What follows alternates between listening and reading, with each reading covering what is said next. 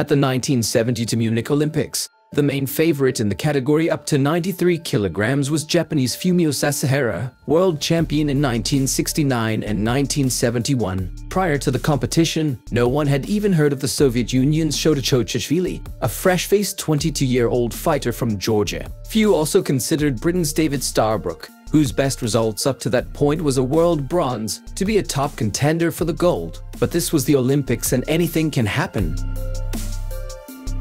Chochishvili's judo was quite typical of players who hailed from Georgia. His seoi-nage, for example, was done from a cross grip, and he was fully capable of doing the Georgian pickup that would later be known as the Khabarelli. But his main throw was ura-nage. He started off well, defeating Cha Do-young of North Korea in his first match. However, the luck of the draw meant that his next bout would be against the favorite, Sasahara. Chochishvili's Olympic journey was about to be over almost as soon as it began, but the unexpected happened. In a move that stunned the judo world, Chochishvili took a cross grip, swung Sasahara around and slammed him flat on his back for a nippon. Next up, he was up against Britain's Starbrook. After facing Japan's double world champion, Chochishvili should have found this match to be much easier, but it wasn't. In a very closely fought battle, the referee's decision went to Starbrook. Chochishvili's defeat meant that Sasahara's chance to fight for a bronze medal had evaporated. The Japanese would not have a medal of any color in this division.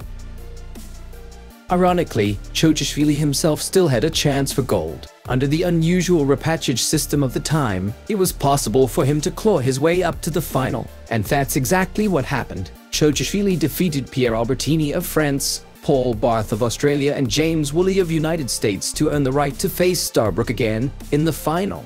All Starbrook had to do was repeat his earlier win, and he would be Olympic champion. But his young Georgian opponent, clearly still smarting from his earlier defeat, had other plans and attacked aggressively from the start. Chochishvili very nearly scored with a foot technique that took Starbrook to the ground. The Briton attacked back, but none of his moves came close to scoring. The match went to full time and the referee's decision rightly went to Chochishvili.